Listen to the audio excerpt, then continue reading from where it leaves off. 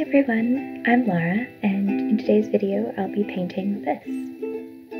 So I start by transferring a sketch I'd made digitally onto some watercolor paper, and generally preparing the paper with tape and such. The transferring method I'm using is fairly low-key. You put graphite on the back and then use a ballpoint pen to press the image through. I'm tracing it here, as you can see with a colored pencil, so that you can see the sketch better and so that the oil-based colored pencil can actually resist the water a bit, since I'm going to be using water in my paint.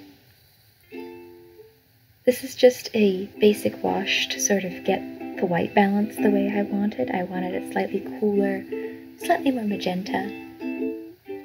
And then I get started with my various painting. I had planned out the colors beforehand in fresco, and this was mostly a matter of filling in, quite honestly.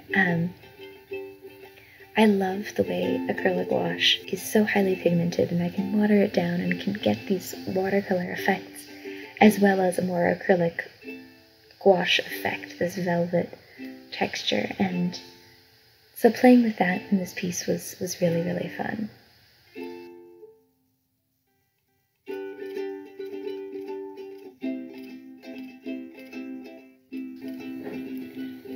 I love the way Acryla Gouache mixes as well. I think it's very, very intuitive, and the way that I'm able to mimic the colors that I create on fresco and in online palette generators really makes a lot of sense.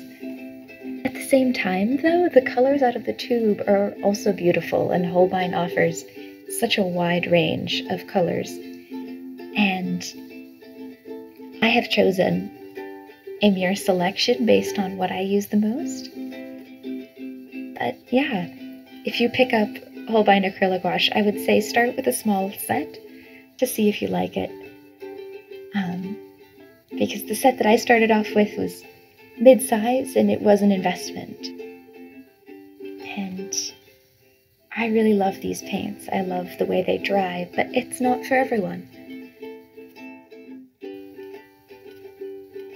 Let me know if you have any questions about these paints. I've been working with them now for over a year, and they're my most favorite medium.